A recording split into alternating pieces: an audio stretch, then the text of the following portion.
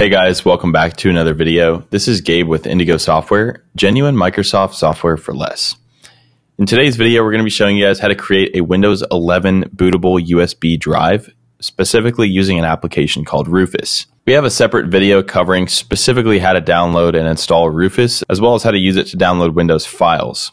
We are going to briefly cover that in this video as well, but if you want to see that video, click the link right here. Now, before we jump into the video, if you're interested in purchasing Windows 10, Windows 11, Microsoft Office, Windows Server, or a wide variety of other Microsoft software at a great price, check out Indigo Software. We'll put links down below. So without further ado, let's get started.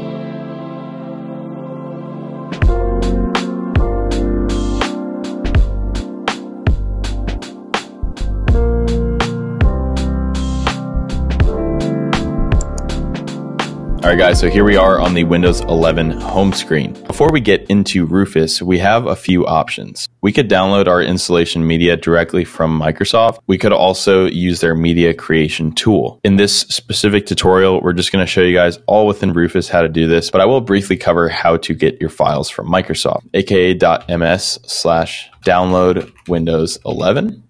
All right. From this web page, we have various installation options, whether we want to use the media creation tool, or we can download the disk image here directly from the site. Again, we're going to show you guys within Rufus. So for now, we're just going to disregard this, but that is an option. Next up, we're going to navigate to rufus.ie. We'll put this link down below as well. And just download the correct version for your system. In this case, it would be Rufus 4.4.exe for our system. Now, once that's downloaded, you just double click the exe file to go ahead and install Rufus. It'll take a couple of minutes. Again, follow along with our video if you're not sure how to do that. So once you've done that, we're going to actually just open Rufus and select yes on the pop-up.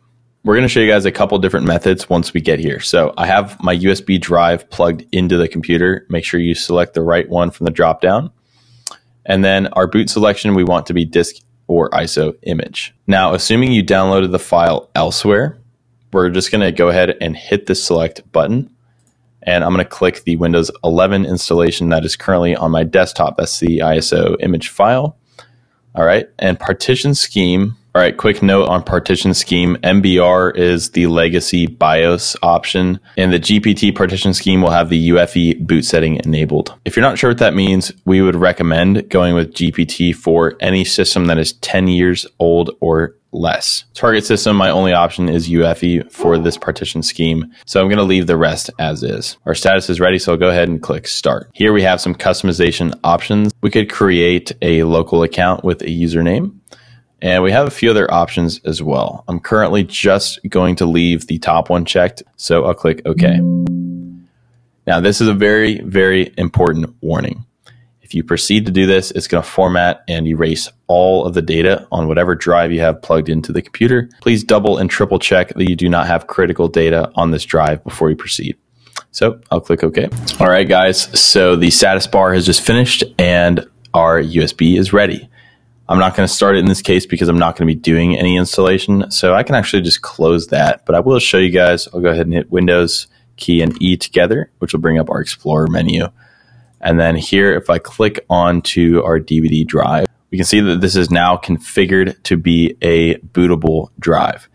Meaning if we select this from our boot menu in the BIOS settings of our computer, we can actually just install Windows directly from this drive. If you need any additional assistance with installing Windows, feel free to watch our previous videos on that. So that's going to do it for today's video. If you guys have any questions about any parts of that process, leave those in the comment section below and we'll get back to you as soon as possible. Again, if you're interested in purchasing Windows 11, Windows 10, Microsoft Office, Windows Server, or a wide variety of other Microsoft software at a great price, check out Indigo Software. We'll put links down below. So thanks again for watching. We'll see you guys next time.